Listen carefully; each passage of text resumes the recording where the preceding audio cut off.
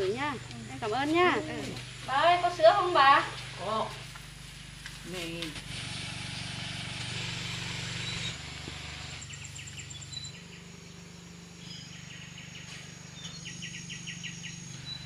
Anh ơi, em đây này, anh không nhận ra em à? Thế con chứ chắc đã phải con của tôi ấy. Cô đi về. Con của anh đấy. Em xin lỗi mà anh. Ô xin lỗi nữa, về đi. Ô về đi. Xin lỗi anh. Bây giờ đi về đi. Em xin lỗi anh. Em xin lỗi mà. Có chuyện gì đấy anh? Chị vào nhà ngồi đi. Về nhà đi. Không, thế này là em không thể chấp nhận là anh được. Bố không chấp nhận mẹ con mình rồi. Bây giờ mình đi đâu bây giờ?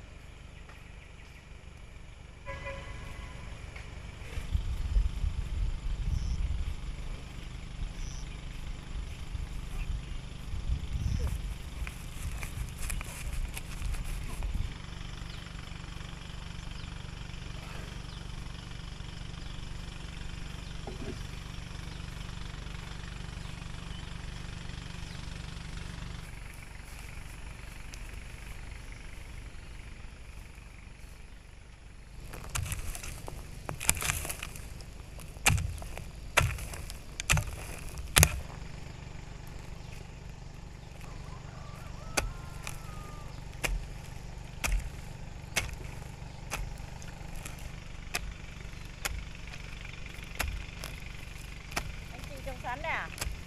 Anh chị có dùng người không? Có. Em hộ làm. Vâng. Có cuốc không? Có cuốc ở kia. Em hộ. Anh chị cuốc.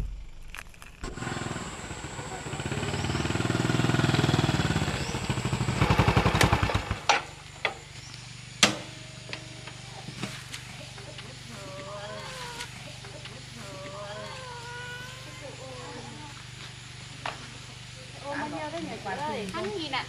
Vâng.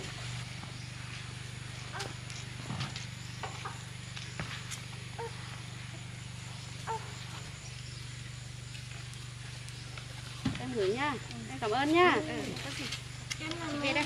Vâng.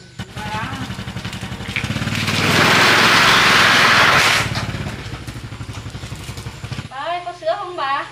Có. Vâng, để cháu lấy ít cho tụi con thôi.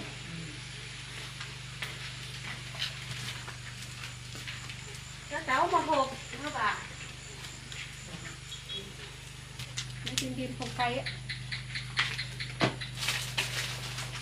Đừng lấy bàn một đây nhá. Em ơi! Em ơi! Dạ? Các chị xin lại cho mũ bảo hiểm. Vâng, vâng, vâng. Quên mất nhỉ? Ôi là quên mất. Đấy. Mất rồi nhỉ.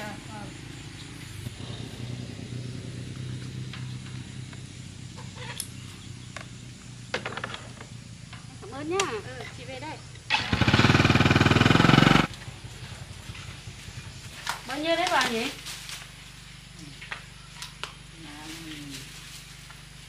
Này.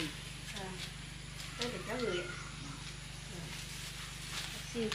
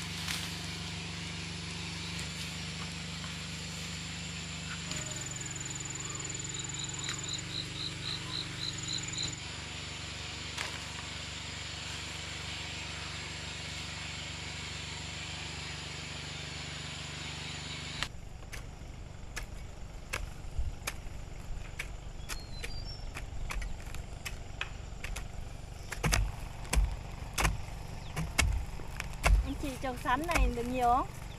Được ít thôi.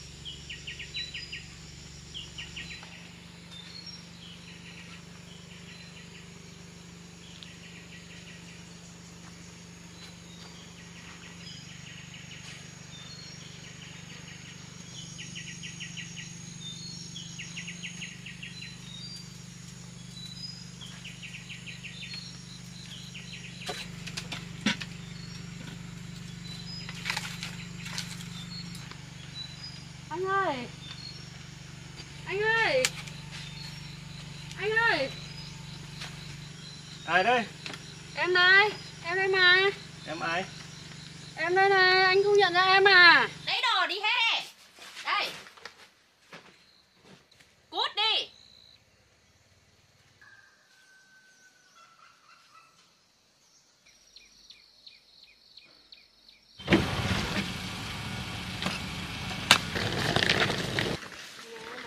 Bà hôm nọ con đuổi đi rồi còn về đây làm gì? Nói, thế chị này là ai? Mày này đuổi em. Cút ra khỏi nhà tôi.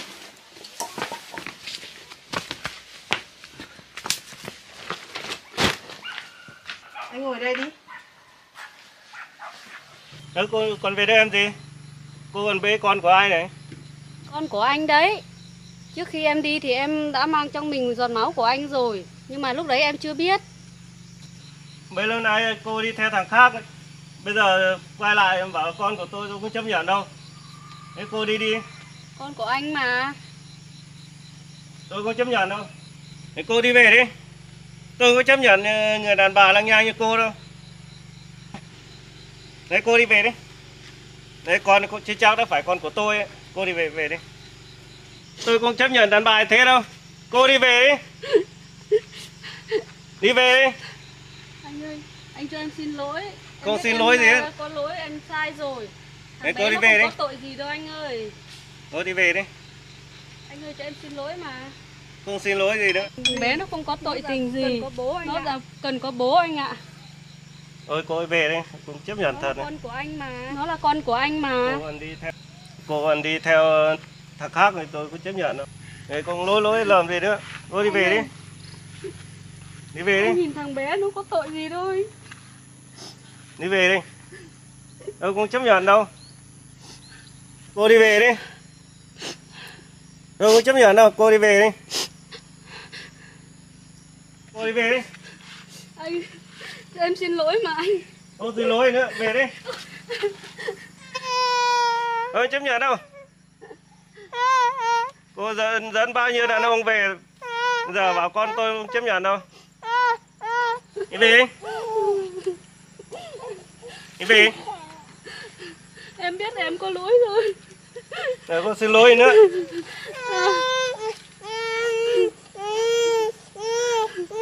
Đấy cô với con đi về.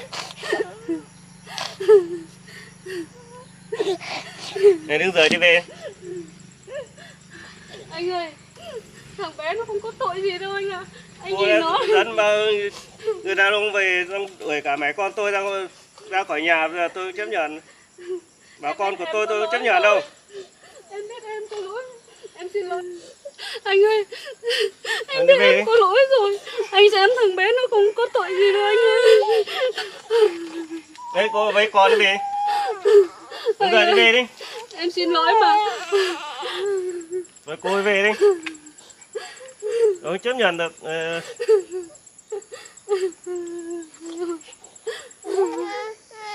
Cô về đi. Anh ơi. Đấy cô đi về đi. Em xin lỗi anh mà. Em biết em có lỗi.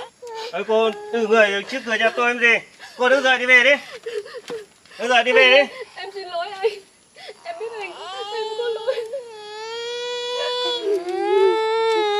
Cô đi về. Em biết em có lỗi. Em xin lỗi mà. Không xin lỗi nữa. Cô đứng rời đi về đi.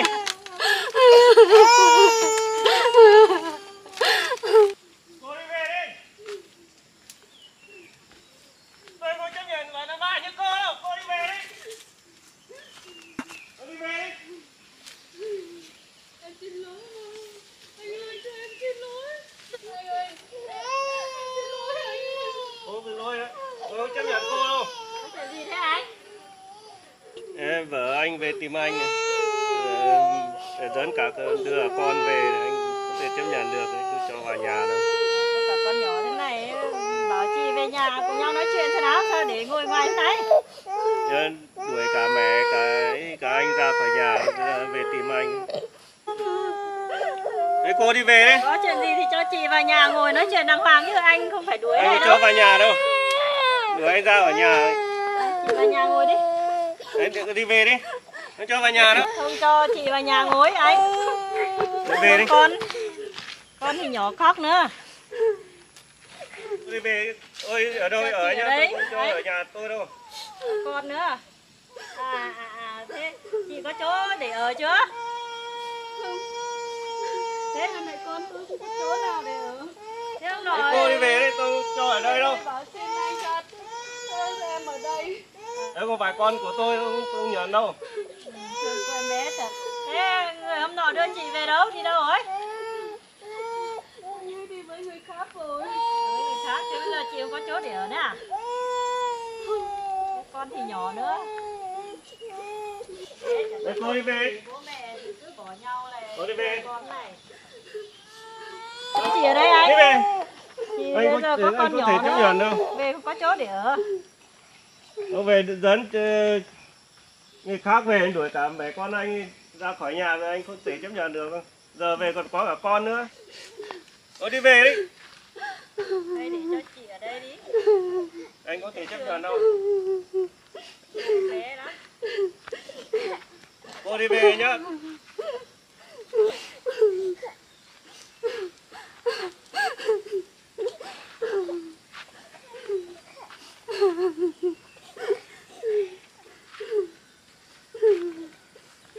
Anh không thương mẹ cũng phải thương con chứ, nhìn đứa con thương lắm. Anh có thể chấp nhận đâu. Anh đưa trai về nhà rồi. Bây giờ còn mang con về cho anh không thể chấp nhận được đâu. Anh phải cho mẹ con nó ở đây tạm qua bữa chứ không để mẹ con nó ra ngoài đường ở đây mưa gió ở đâu được. Người con gái thế này bà thế này anh không thể chấp nhận được đâu. Thế tội nghiệp cho đứa bé. Em vào nhà đấy. Okay. Không, anh quá đáng với chị lắm, em không vào đâu. Về đấy. Em vào nhà đấy. Đây với anh. Không, anh quá đáng lắm.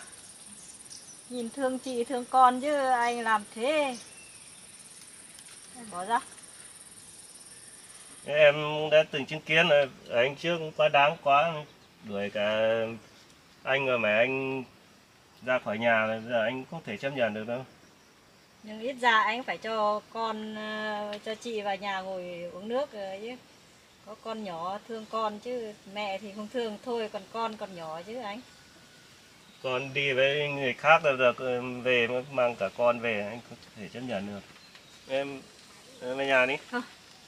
Không vào đâu. Người vào uống nước nữa. Vào ấy. Không vào đâu, anh khác vào nhà đi, anh quá đáng lắm. Ít ra anh không cho mẹ ở cũng ấy thương đứa con. Em đừng nghĩ thế, em cũng được chứng kiến rồi. Em đuổi anh mẹ con anh ra thì em được cũng chứng kiến rồi. Nên giờ anh không thể chấp nhận được đâu. Mặc dù em cũng được chứng kiến vợ chồng anh cãi nhau từ đầu nhưng mà em vẫn thấy xót cho chị và đứa con. Thế này là em không thể chấp nhận là anh được. Anh làm thế này ấy. Tôi cũng nói nhiều đấy, em vào nhà đi. Vào nhà Không, ngồi em nhà không nữa. về đâu. Em không vào nhà đâu, em về nhà em đây. Ê, không ngồi đây chơi nữa. Em không thể chấp nhận tính của anh này đâu. Em về đây. Em ở lại với anh đi. Không,